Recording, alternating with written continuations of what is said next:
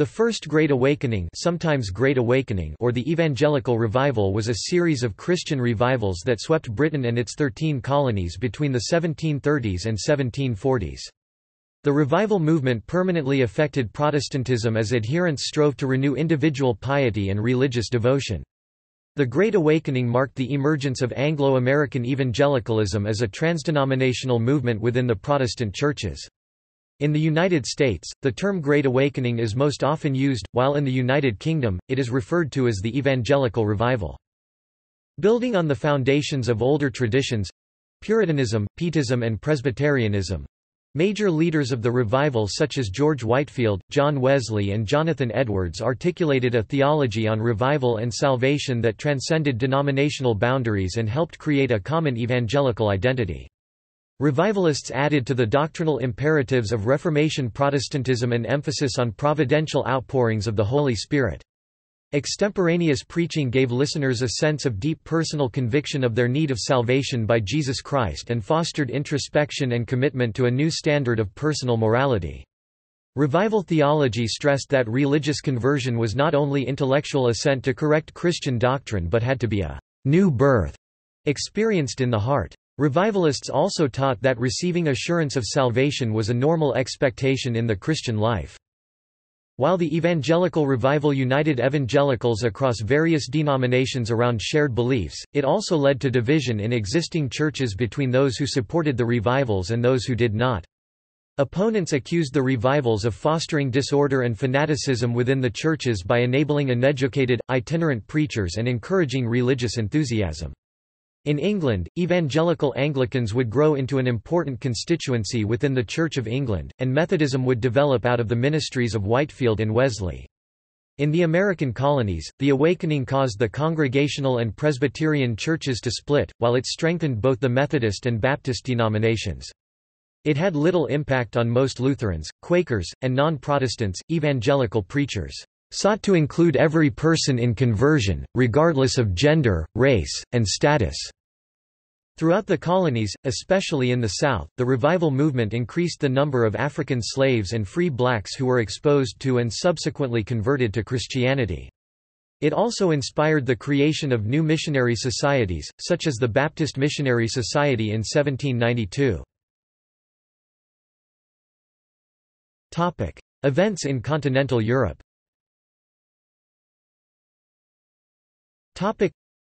Historian Sidney E. Ahlstrom sees the Great Awakening as part of a great international Protestant upheaval that also created Pietism in the Lutheran and Reformed churches of continental Europe. Pietism emphasized heartfelt religious faith in reaction to an overly intellectual Protestant scholasticism perceived as spiritually dry.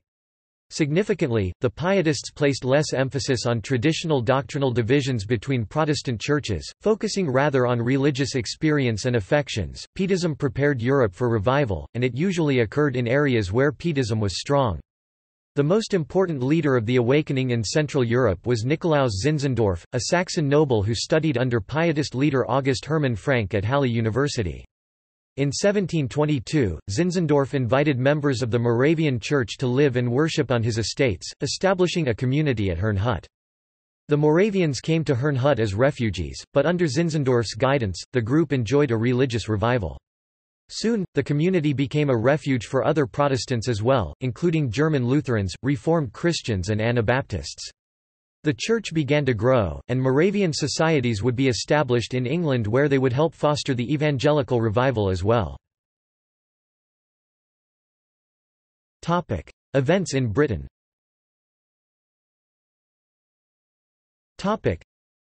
While known as the Great Awakening in the United States, the movement is referred to as the Evangelical Revival in Britain. The revivalist tradition had existed in Scottish Presbyterianism since the 1620s.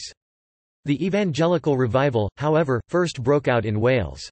In 1735, Howell Harris and Daniel Rowland experienced a religious conversion and began preaching to large crowds throughout South Wales. Their preaching initiated the Welsh Methodist Revival. In England, the major leaders of the Evangelical Revival were brothers John and Charles Wesley and their friend George Whitefield, who would become the founders of Methodism. They had been members of a religious society at Oxford University called the Holy Club and Methodists. due to their methodical piety. This society was modeled on the collegia pietatis cell groups used by pietists for Bible study, prayer and accountability.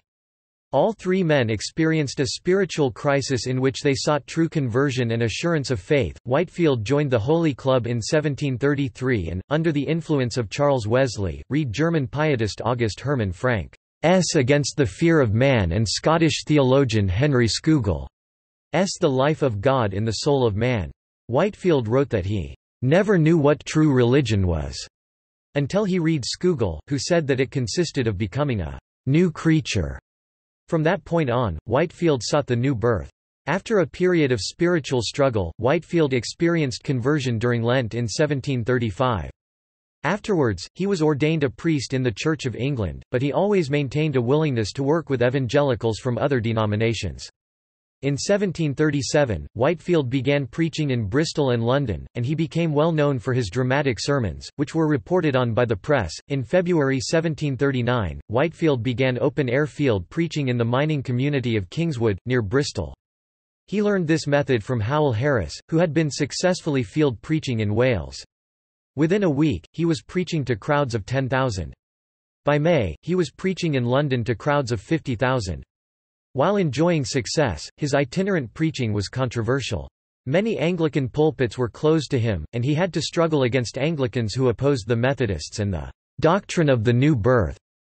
Whitefield wrote of his opponents, "I am fully convinced there is a fundamental difference between us and them.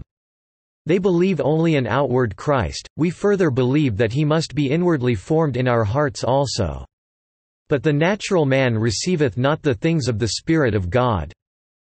In August 1739, Whitefield left England to begin his preaching tour in the American colonies. In 1736, John Wesley was returning to England from a failed Anglican mission in Georgia when he came into contact with members of the Moravian Church led by August Gottlieb Spangenberg. The Moravians' faith and piety deeply impressed Wesley, especially their belief that it was a normal part of Christian life to have an assurance of one's salvation. Despite being an Anglican priest, his encounters with the Moravians led him to conclude that he was in need of conversion himself. He developed further contacts with the Moravians in London and became friends with Moravian minister Peter Bowler, who convinced him to join a Moravian small group called the Fetter Lane Society. In May 1738, Wesley attended a Moravian meeting on Aldersgate Street in London where he felt spiritually transformed during a reading of Martin Luther's preface to the Epistle to the Romans. Wesley recounted that, "I felt my heart strangely warmed. I felt I did trust in Christ, Christ alone for salvation, and an assurance was given me that he had taken away my sins, even mine, and saved me from the law of sin and death." Wesley understood his Aldersgate experience to be an evangelical conversion, and it provided him with the assurance of his salvation that he had been seeking. Afterwards, he traveled to Herne Hut and met Zinzendorf in person. By March 1739, Whitefield was ready to launch his preaching tour in the 13 colonies but wanted someone to continue the revival preaching at Bristol. He turned to Wesley, who was at first uneasy about preaching outdoors, which violated his high church sense of decency. Eventually, however, Wesley changed his mind and, in his own words, "submitted to be more vile, and proclaimed in the highways the glad tidings of salvation." On April 2, 1739, Wesley preached to about 3,000 people near Bristol. Scotland. The origins of revivalism in Scotland stretch back to the 1620s. The attempts by the Stuart kings to impose bishops on the Church of Scotland led to national protests in the form of the Covenanters. In addition, radical Presbyterian clergy held outdoor conventicles throughout southern and western Scotland centering on the communion season. These revivals would also spread to Ulster and featured marathon extemporaneous preaching and excessive popular enthusiasm. In the 18th century, the evangelical revival was led by ministers such as Ebenezer Erskine, William McCulloch, the minister who presided over the Cambuslang work of 1742, and James Robe, minister at Kilsyth. A substantial number of Church of Scotland ministers held evangelical views. Events in America.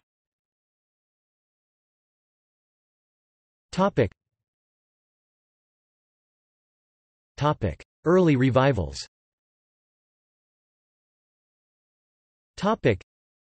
In the early 18th century, the 13 colonies were religiously diverse.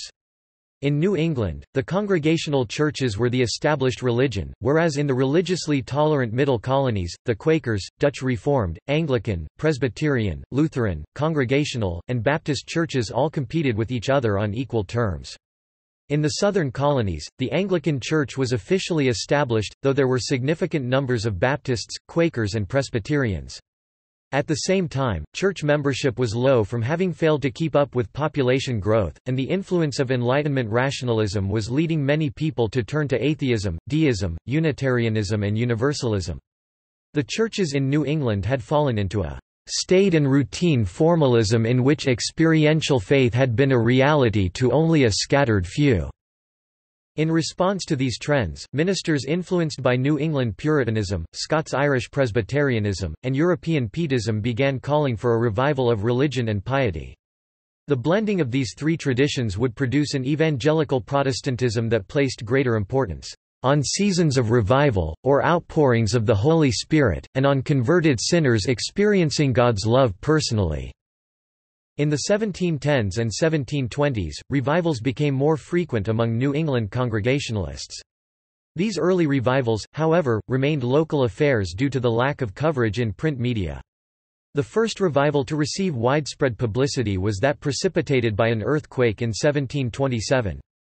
As they began to be publicized more widely, revivals transformed from merely local to regional and transatlantic events. In the 1720s and 1730s, an evangelical party took shape in the Presbyterian churches of the Middle Colonies led by William Tennant Sr., of Neshaminy, Pennsylvania.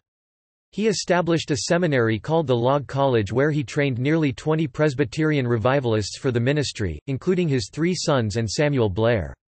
Within the Synod of Philadelphia, these ministers would gravitate towards the anti-subscriptionist party led by Jonathan Dickinson. This faction opposed requiring ministers to subscribe to the Westminster Confession of Faith, believing that the Bible itself was a sufficient rule of faith and practice and that the Church's purity could best be guaranteed by closely examining the religious experiences of ordination candidates and disciplining scandalous ministers. While pastoring a church in New Brunswick, New Jersey, Gilbert Tennant became acquainted with Dutch Reformed minister Theodorus Jacobus Frelinghuysen. Historian Sidney Ahlstrom described Frelinghuysen as an important herald, if not the father of the Great Awakening. An advocate of Reformed Pietism, Frelinghuysen believed in the necessity of personal conversion and living a holy life. The revivals he led in the Raritan Valley were forerunners of the Great Awakening in the Middle Colonies. Under Frelinghuysen's influence, Tennant came to believe that a definite conversion experience followed by assurance of salvation was the key mark of a Christian. By 1729, Tennant was seeing signs of revival in the Presbyterian churches of New Brunswick and Staten Island. At the same time, Gilbert's brothers, William and John, oversaw a revival at Freehold, New Jersey. Northampton Revival. The most influential evangelical revival was the Northampton Revival of 1734–1735 under the leadership of Congregational minister Jonathan Edwards. In the fall of 1734, Edwards preached a sermon series on justification by faith alone, and the community's response was extraordinary. Signs of religious commitment among the laity increased, especially among the town's young people. Edwards wrote to Boston minister Benjamin Coleman that the town never was so full of love, nor so full of joy, nor so full of distress as it has lately been. I never saw the Christian spirit in love to enemies so exemplified, in all my life as I have seen it within this half-year." The revival ultimately spread to 25 communities in western Massachusetts and central Connecticut until it began to wane in 1737, at a time when Enlightenment rationalism and Arminian theology was popular among some congregational clergy. Edwards held to traditional Calvinist doctrine.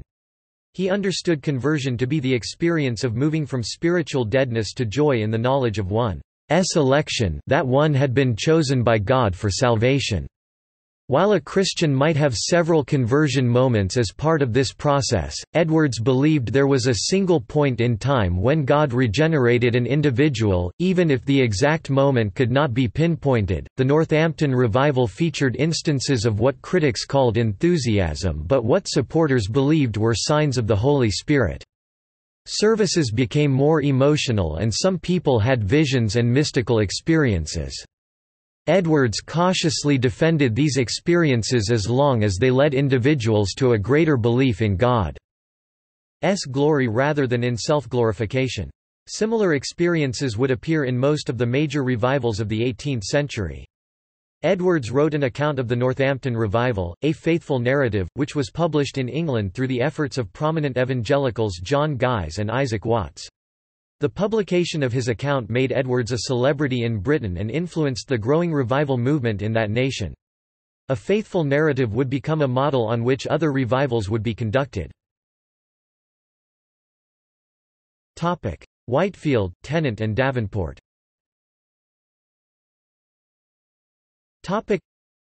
George Whitefield first came to America in 1738 to preach in Georgia and found Bethesda Orphanage. Whitefield returned to the colonies in November 1739. His first stop was in Philadelphia, where he initially preached at Christ Church, Philadelphia's Anglican Church, and then preached to a large outdoor crowd from the courthouse steps. He then preached in many Presbyterian churches. From Philadelphia, Whitefield traveled to New York and then to the South. In the Middle Colonies, he was popular in the Dutch and German communities as well as among the British. Lutheran pastor Henry Muhlenberg told of a German woman who heard Whitefield preach and, though she spoke no English, later said she had never before been so edified. As revivalism spread through the Presbyterian churches, the old disputes between the subscription and anti-subscription parties were recast into conflict between the anti-revival old side and pro-revival new side, respectively.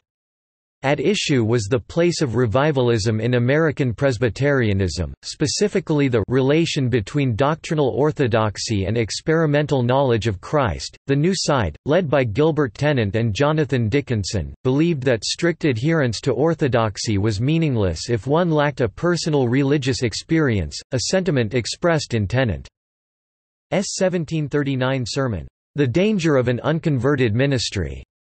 Whitefield's tour had helped the revival party grow and only worsened the Old Side-New Side controversy. When the Synod of Philadelphia met in May 1741, the Old Side expelled the New Side, which then reorganized itself into the Synod of New York. In 1740, Whitefield began touring New England. He landed in Newport, Rhode Island, on September 14, 1740, and preached several times in the Anglican Church. He then moved on to Boston, Massachusetts, where he spent a week. There were prayers at King's Chapel, at the time an Anglican church, and preaching at Brattle Street Church and South Church. On September 20, Whitefield preached in First Church and then outside of it to about 8,000 people who could not gain entrance. The next day, he preached outdoors again to about 15,000 people.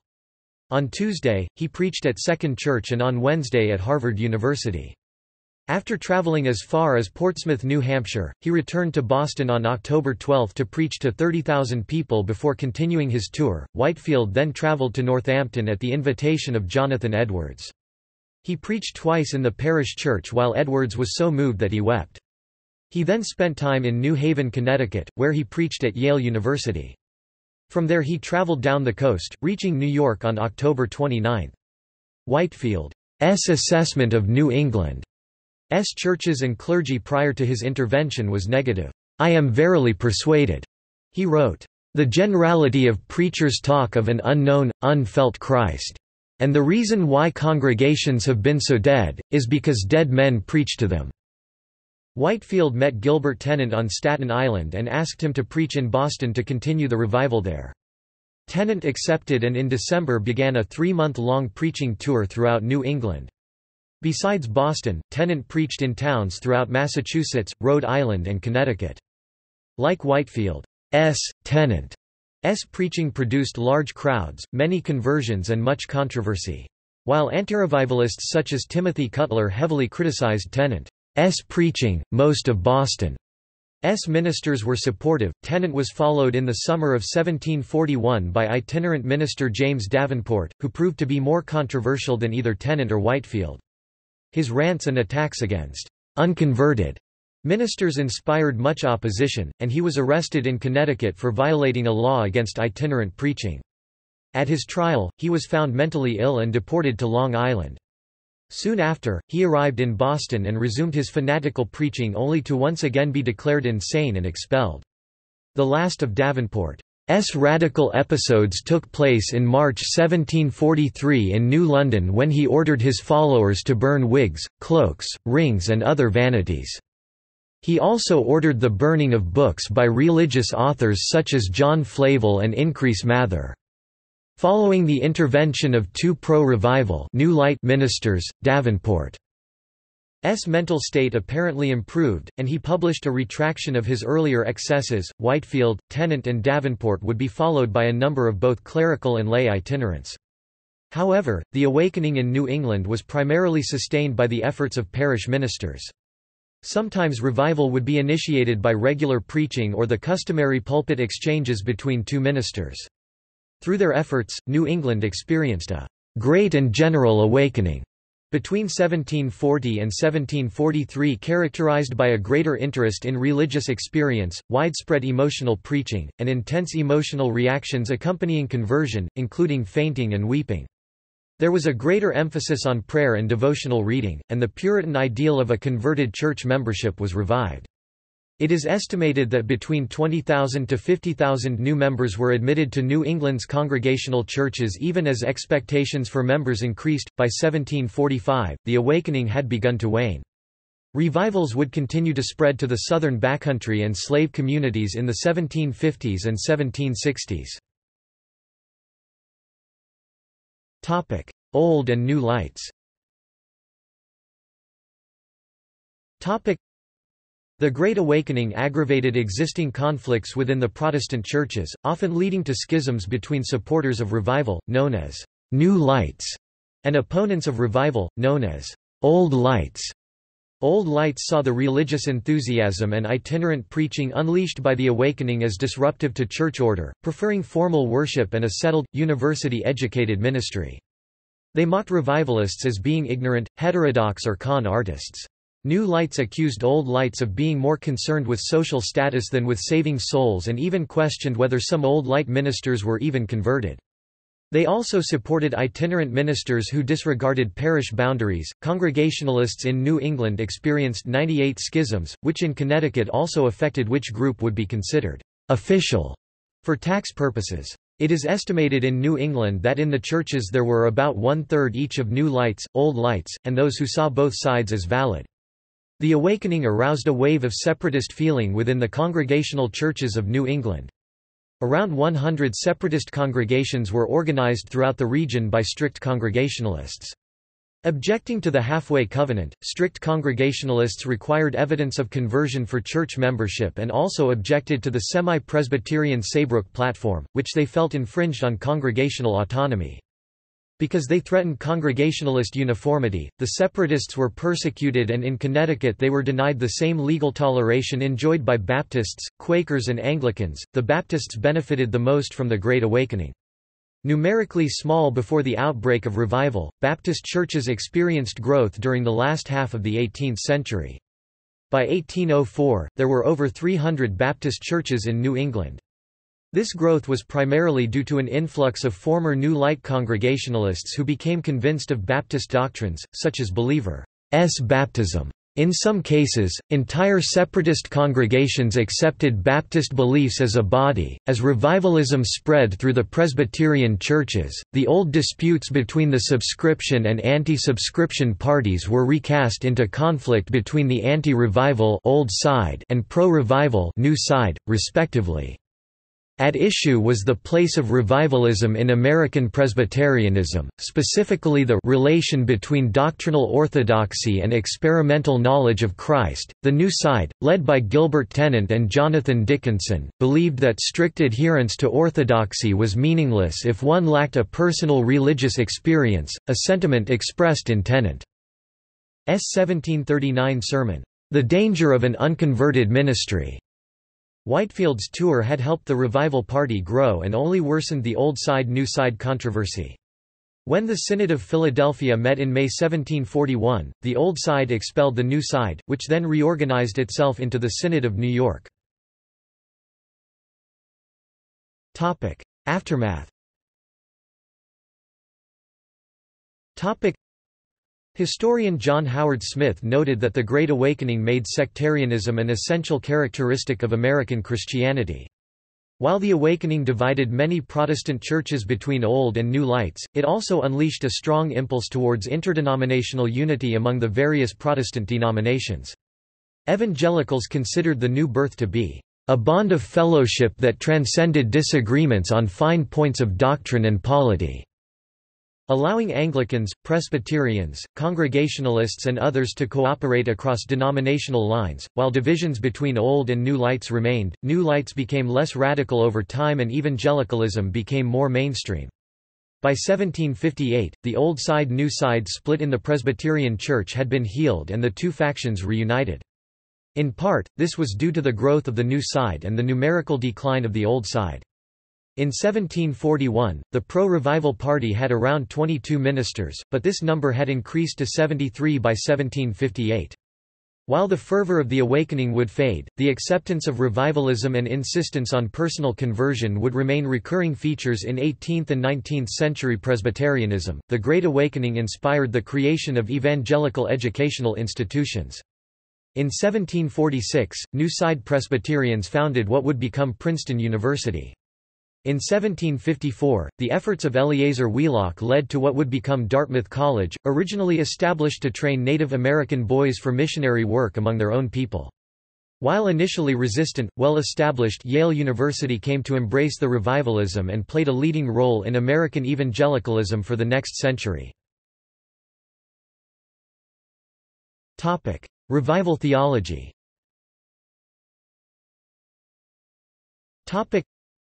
The Great Awakening was not the first time that Protestant churches had experienced revival, however, it was the first time a common evangelical identity had emerged based on a fairly uniform understanding of salvation, preaching the gospel and conversion.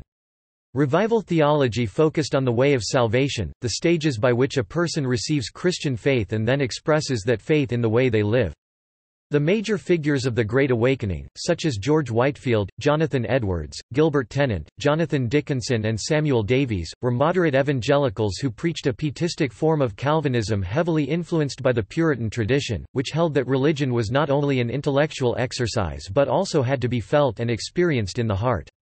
This moderate revival theology consisted of a three-stage process. The first stage was conviction of sin, which was spiritual preparation for faith by God's law and the means of grace. The second stage was conversion, in which a person experienced spiritual illumination, repentance and faith. The third stage was consolation, which was searching and receiving assurance of salvation. This process generally took place over an extended time. Conviction of sin. Conviction of sin was the stage that prepared someone to receive salvation, and this stage often lasted weeks or months. When under conviction, nonbelievers realized they were guilty of sin and under divine condemnation and subsequently faced feelings of sorrow and anguish. When revivalists preached, they emphasized God's moral law to highlight the holiness of God and to spark conviction in the unconverted. Jonathan Edwards' sermon, "Sinners in the Hands of an Angry God," is an example of such preaching. As Calvinists, revivalists also preached the doctrines of original sin and unconditional election. Due to the fall of man, humans are naturally inclined to rebel against God and unable to initiate or merit salvation, according to the doctrine of original sin. Unconditional election relates to the doctrine of predestination, that before the creation of the world God determined who would be saved, the elect, on the basis of his own choosing. The preaching of these doctrines resulted in the convicted feeling both guilty and totally helpless, since God was in complete control over whether they would be saved or not. Revivalists counseled those under conviction to apply the means of grace to their lives. These were spiritual disciplines such as prayer, Bible study, church attendance, and personal moral improvement. While no human action could produce saving faith, revivalists taught that the means of grace might make conversion more likely. An issue that had to be addressed were the intense physical and emotional reactions to conviction experienced during the awakening. Samuel Blair described such responses to his preaching in 1740. Several would be overcome and fainting, others deeply sobbing, hardly able to contain, others crying in a most dolorous manner, many others more silently weeping. And sometimes the sole exercises of some, thought comparatively but very few, would so far affect their bodies, as to occasion some strange, unusual bodily motions." Moderate evangelicals took a cautious approach to this issue, neither encouraging or discouraging these responses, but they recognized that people might express their conviction in different ways. Conversion. The conviction stage lasted so long because potential converts were waiting to find evidence of regeneration within their lives. The revivalists believed regeneration or the new birth was not simply an outward profession of faith or conformity to Christianity. They believed it was an instantaneous, supernatural work of the Holy Spirit providing someone with a new awareness of the beauty of Christ, new desires to love God, and a firm commitment to follow God's holy law. The reality of regeneration was discerned through self-examination, and while it occurred instantaneously, a convert might only gradually realize it had occurred.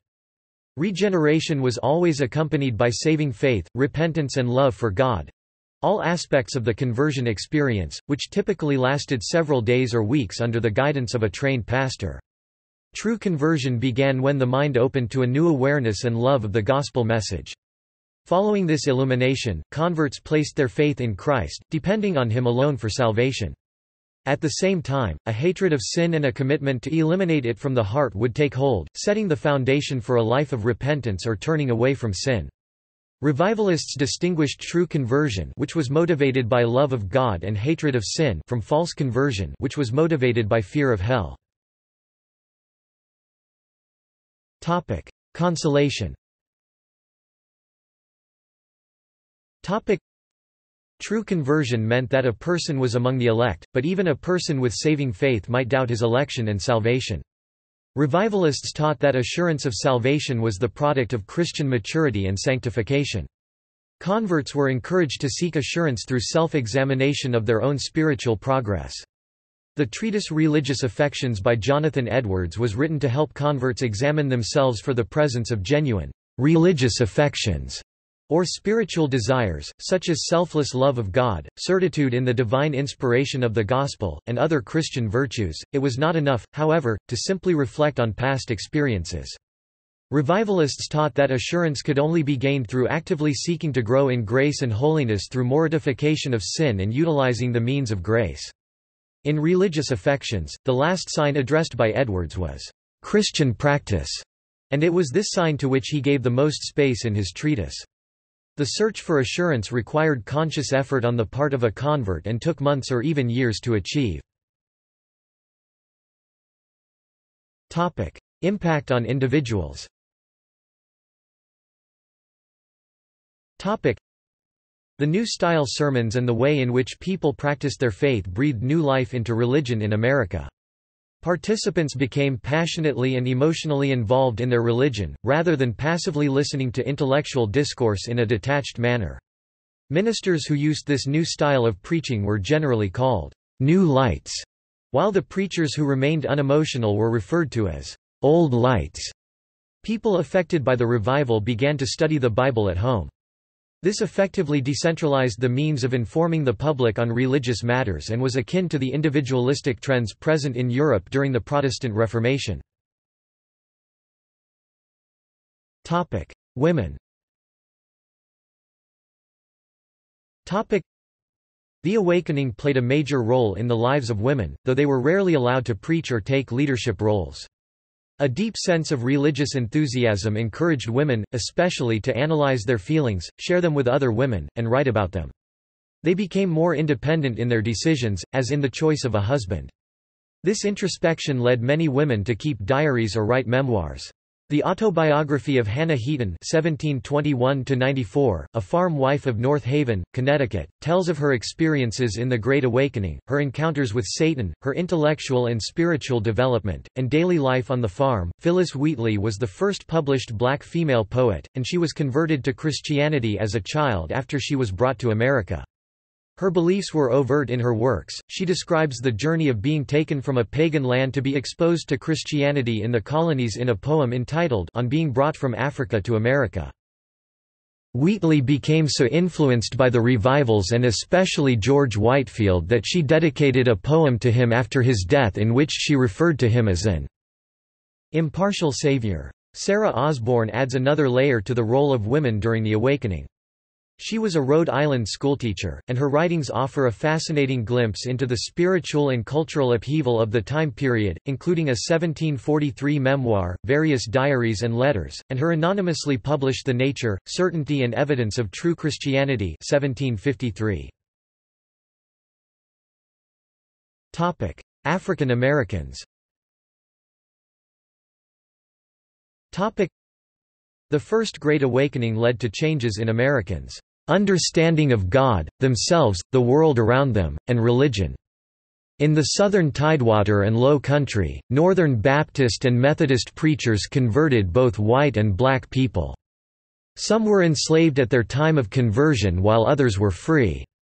Caucasians began to welcome dark-skinned individuals into their churches, taking their religious experiences seriously, while also admitting them into active roles in congregations as exhorters, deacons, and even preachers. Although the last was a rarity, the message of spiritual equality appealed to many slaves, and, as African religious traditions continued to decline in North America, black people accepted Christianity in large numbers for the first time. Evangelical leaders in the Southern colonies had to deal with the issue of slavery much more frequently than those in the North.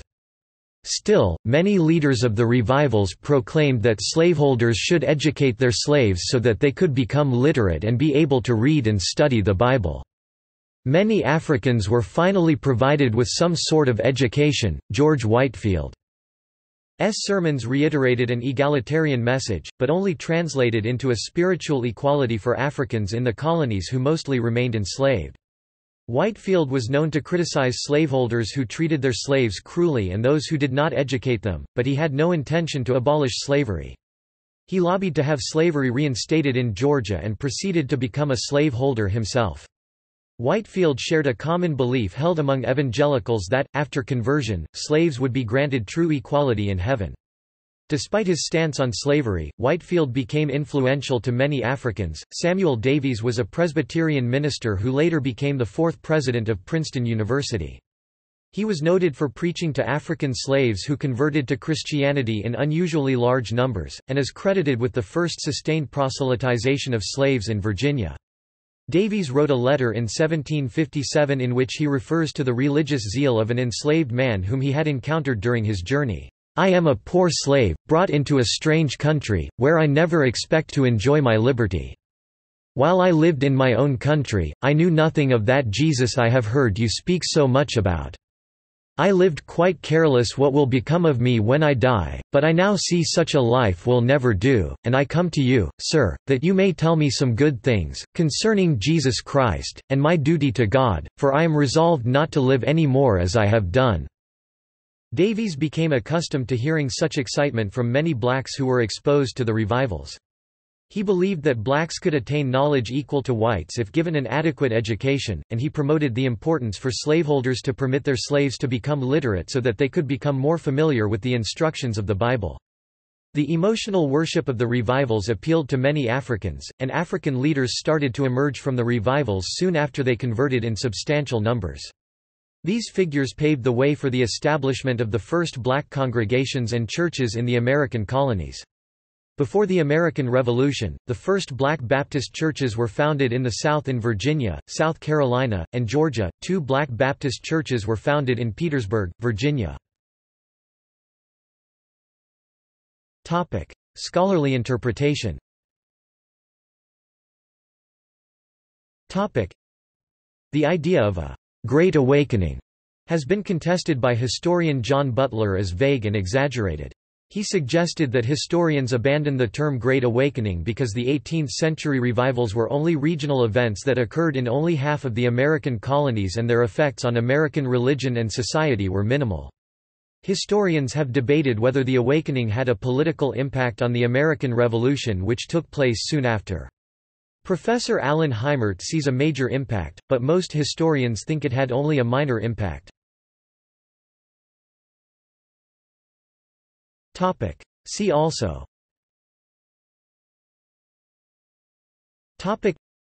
American philosophy. References.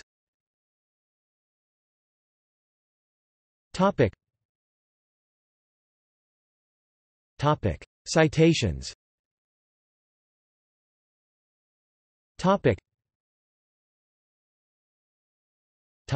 Bibliography.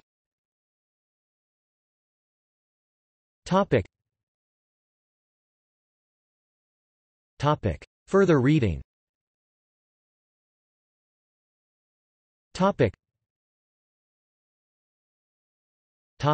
Scholarly studies.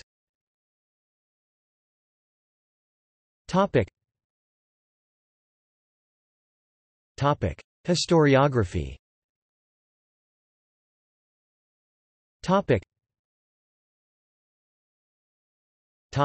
Primary sources.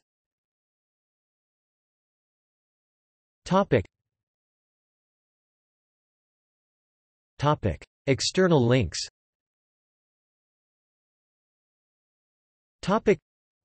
Lesson plan on First Great Awakening. The Great Awakening comes to Wethersfield, Connecticut, Nathan Cole's Spiritual Travels. I believe it is because I am a poor Indian. Samsam Occam's life as an Indian minister. The Joseph Bellamy House, The Great Awakening in Puritan New England. A National Park Service Teaching with Historic Places TWHP lesson plan. Edwards. Sinners in the Hands of an Angry God. Text.